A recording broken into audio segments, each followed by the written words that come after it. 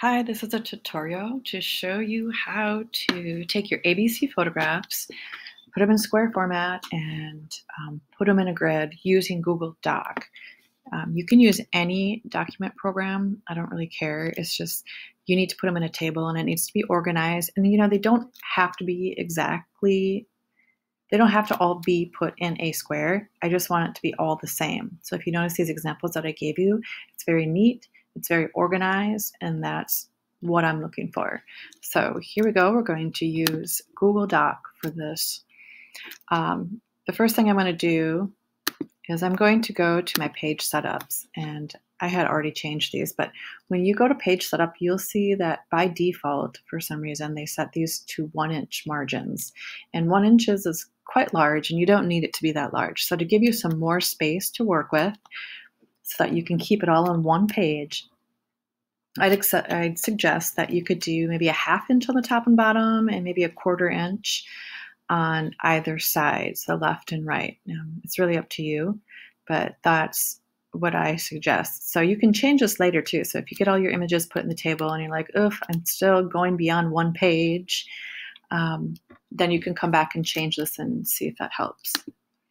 So next thing you're going to do is going to say insert a table. So there's 26 letters in the alphabet. We know 5 times 5 is 25, so that's not quite enough. So we're going to go 5 times 6. Next thing we're going to do is we're going to insert an image in each of the cells.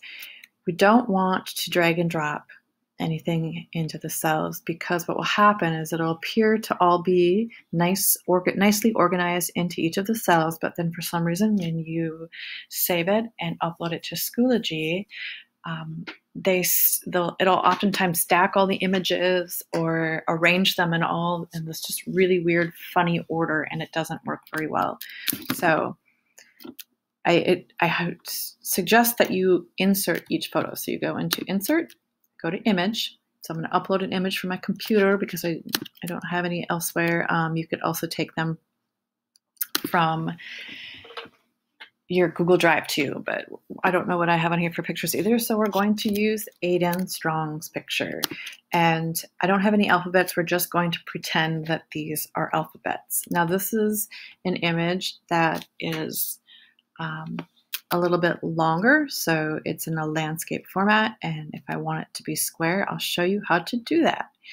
So if I click on the image, I get this blue bar and blue little anchor points around it. If I grab those anchor points and I move it, it is going to enlarge or resize my image, okay?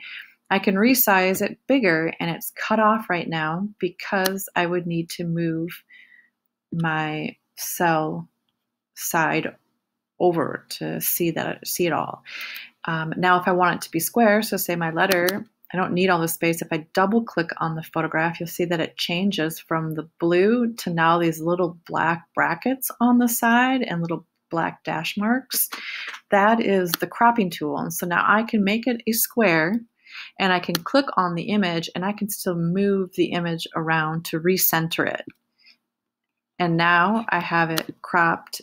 Click off of it, and now I have it cropped into a square. I can go back and move this back over and continue with the rest.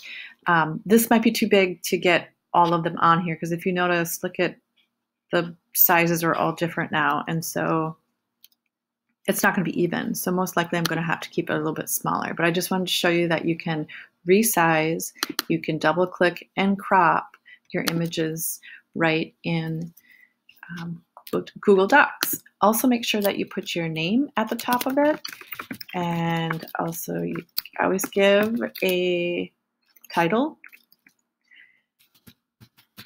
and that's all you gotta do. Pretty simple. So make sure you ask questions if you have any. Other than that, that's it. Thanks for watching.